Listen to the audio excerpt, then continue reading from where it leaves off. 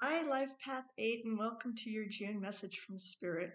So, there's a general feeling of freedom, fun, and adventure this month that kind of beckons you outdoors to take a break from work. Um, Spirit is showing me you kind of taking a break, taking even a mini vacation where you kind of live the good life.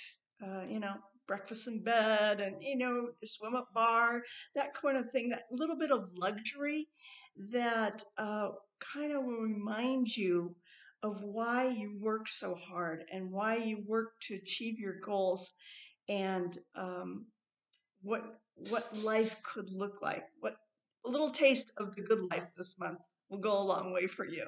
Have a good one.